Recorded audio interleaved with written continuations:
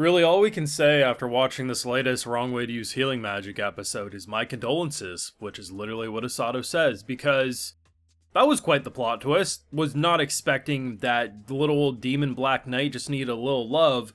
I really thought as this was all happening that he would be the one who would train her and maybe make sure she could work for the humans, and then she got the fate worse than death. Very similar to how this show started, with Rose dragging our boy from a simple, quiet countryside life to absolute brutality of training. She is about to experience a fate worse than death, and that is freaking hilarious.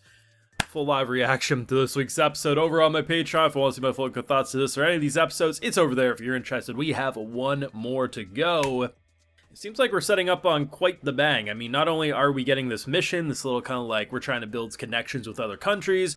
The girl who had like the future sight is tasking us at saving her mother, which could be a bait of comedy, but I think it's serious. I guess we'll see. But most importantly, the big meat and potatoes, the main course, was what they did with this Black Knight. I really enjoyed that. And honestly, it's one of the rare cases where I'm like, you know, this might just be yet again another potential love interest, given that Rose, and of course the female hero, is also like seemingly a love interest of sorts. I mean, even if Rose doesn't show like romantic feelings per se, I mean, that's a pretty obvious like potential pairing. And then you have a girl who's constantly talking about flags being set, him getting the romance pass in order, and he just blows away as she's trying to set her own paths up. The idea of what they did with the Black Knight, I really enjoy, because like when you think about it, right, if demons could have feelings and do have feelings, I mean, if we flash back to Rose's flashback, the fact that the demon cared enough to protect their leader because they clearly had feelings for them in terms of at least a family or if not respect connection. The idea of how touch deprived many demons might be, especially because I thought we were going to go the route that she follows the strong, because ultimately Usada was the only one to ever actually deal damage to her and actually make her feel something. People might want to make the argument, okay, well, why would he want to heal her? She was the enemy, but he's the type of guy who he just couldn't live with himself in this situation. It is what it is. And the fact that it's such a touching scene, because like the healing magic's so interesting, because the way he was using it, it absolutely left her on death's doorstep, something she would never feel. And as much as they crack some jokes like she's a big M, it's just like the fact that he comes in and he actually heals her, and the fact that after it all is like done, she's just embracing. She's like, please just do it longer. Being so touch deprived and having no loyalty to the demons even before that. Like, she was spilling every information that they asked. Like, sure, I'll tell you this. She like just frankly didn't care. Seems like she was more of just she wanted to fight strong people.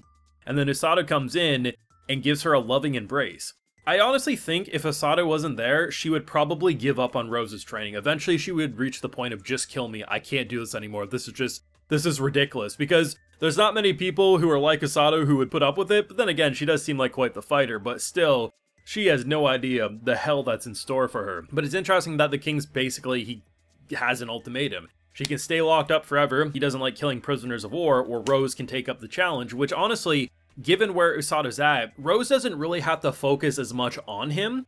Obviously, there will still be training. We saw it in this episode. There will still be guidance, but it makes more sense to give her a new challenge in the form of a demon who is ridiculously strong, but seeing if they can use her as a useful ally. Right now, she's kind of like a carrier pigeon. She can't use any of her mana because of the necklace, and most importantly, anyone with healing magic can beat the living shit out of her. So it's going to be fun to see where they take it, and I really hope we get a season 2, because I think that dynamic in particular, on top of the Rose dynamic and how she'll continue to believe that he will end up surpassing her, is something that really intrigues me, on top of the whole like trying to gain allies for oncoming wars if not battles. This was definitely a very silly episode. There was a lot of slapstick humor. I think one of my favorite jokes that I've seen in this show so far is when he's looking in on his pal. He's, you know, getting a lot better with his magic. The princess is like, oh my god, look at him, he's so majestic. Just, it's basically the difference between having a supportive parent, like imagine you're at like some kid's football game or something, right?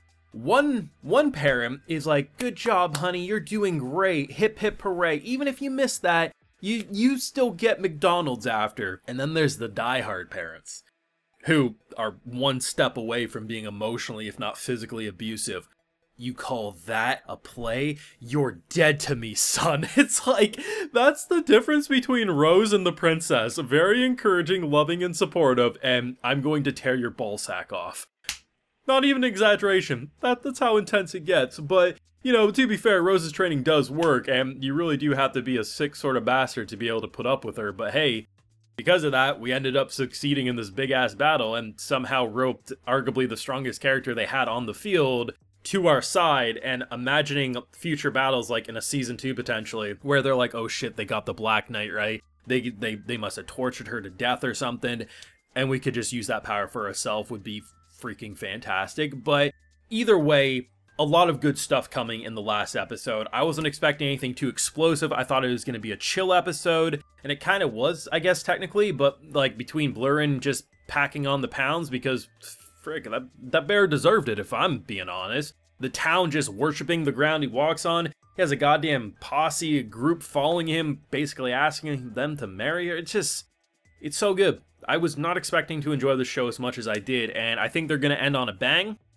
I really hope we get to see a season 2, because I think this is one of those isekai that I really want to see at least 25 episodes of, because there is so much potential for what they can do in the first season, and I really see a lot of potential with this story going forward. In general, the production was solid. I really enjoyed the character designs. The color palette was very poppy. It just honestly popped out of the screen, in my opinion.